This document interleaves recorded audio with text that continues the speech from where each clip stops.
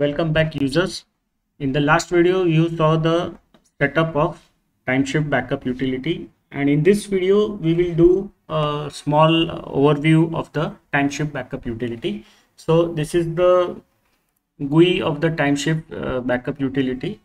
So here directly you can see the different snapshots that have been created. So that is for the Debian 11 system that I use. In between, I had installed OpenSUSE Tumbleweed to check out. So that snapshot is still there. So the update utility GUI has a create, restore, delete, browse, settings, and wizard menu at the top. You can donate to the Timeshift project. It is very recommended to donate because the developers need your motivation. So small donations really motivate the developers to continue the project. And at the top right, you have got the menu. So in menu, you can view the timeshift logs and about. So the timeshift utility version is 21.09.1. This is the tjtech.com, the developer of the Timeshift, and the copyright belongs to Tony George, who is the owner of tjtech@gmail.com.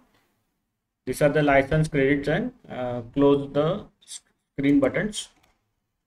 Coming back, you can create a manual backup. So when you create a manual backup, it starts syncing files with rsync. And now you remember it will use the configuration, that is snapshot configuration you had saved during the setup when you first started your Timeshift utility after the installation. So it will directly use those settings. If you want to change the settings, you have to go and change the settings. Otherwise, if you directly after doing the setup, if you go on the hit the create button, it will create the snapshot according to the settings saved earlier. So now it is showing me one directory has changed. So there are checksums, timestamps, sizes, permissions, owner group, everything is there. It will show you on the fly. And at the end of the rsync, it will show you the complete count of files and directories and which items were checked. There checksum, size, timestamp, permissions, owner and group, everything it will show. So this is how it works. I will close this. So the snapshot has stopped. Now to restore a snapshot, you have to just select one of the snapshots and then hit the restore selected snapshot button. I will not do because it might mess up my system. And this is the delete. So you can delete the snapshots. So what I will do is I will delete the manuals. Now the tags, I will explain you the tags. So M is the manual, then O is the optional, sorry, on demand, that is manual snapshot. M is the monthly snapshot, H is hourly, D is daily, and W is weekly. And this is shows the system name. And there are some comments you can edit also. You can view the rsync log for the particular snapshots. So it is parsing the log for the particular snapshot.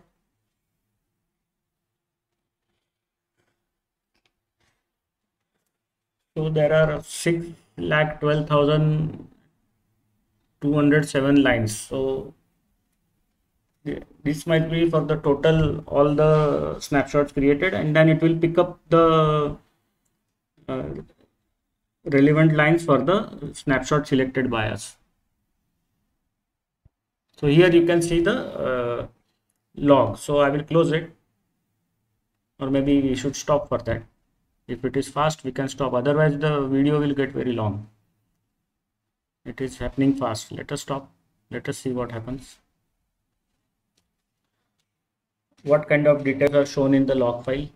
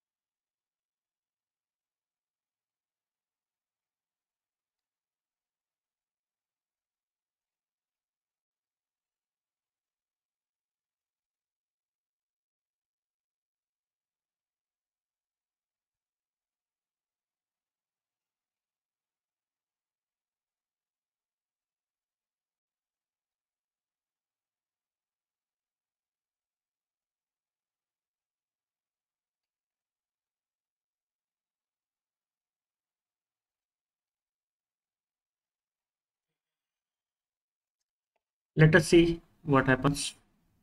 Now it has slowed down. Maybe. Okay, we stop it.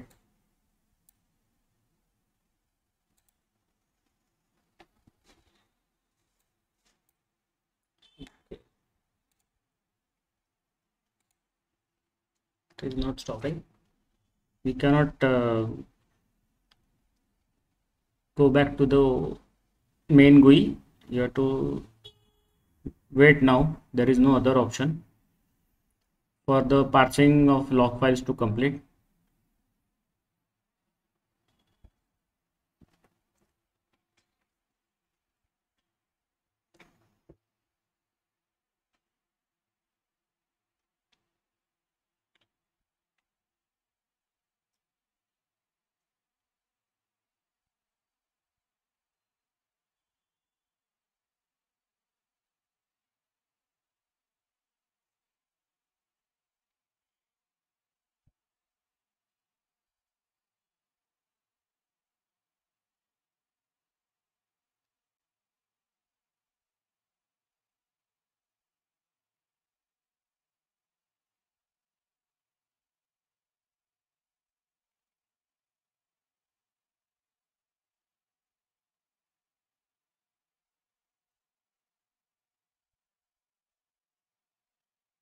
About to complete now.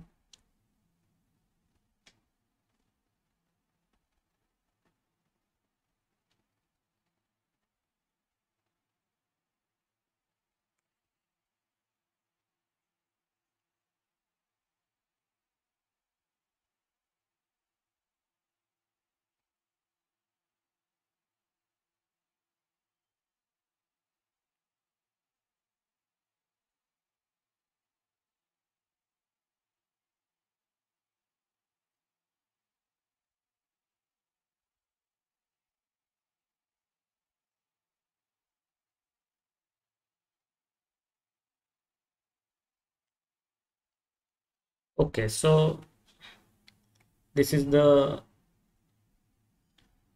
rsync log. So first it created the bin folder, created the init rd image, created init rme image old.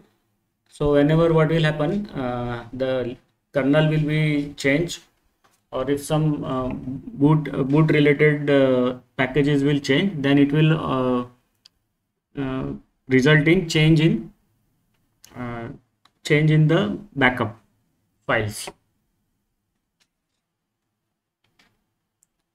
So it created a lib folder, lib32, lib64, libx32 folder, and different folders. So this is the upstream cache, boot system map, boot config. So you can see all the different system files it has created.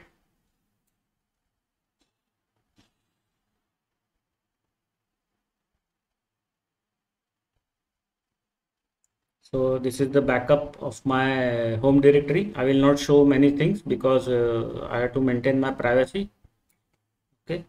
So this is how. So what happens? It creates an image basically.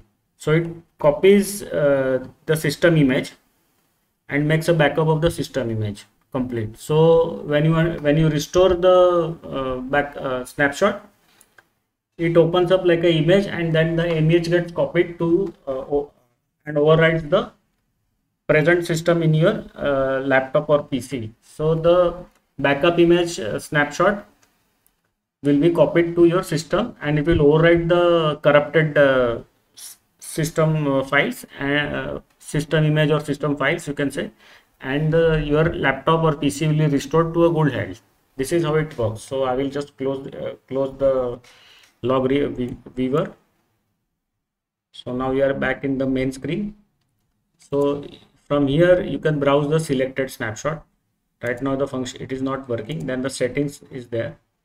So here whatever yes, you can browse also the different directories and folders from here. It will directly use the file manager. Okay. Okay. You need not see. So this is the setting we had done when we first open the Timeshift and and did the settings using the setup wizard. So these are the filters.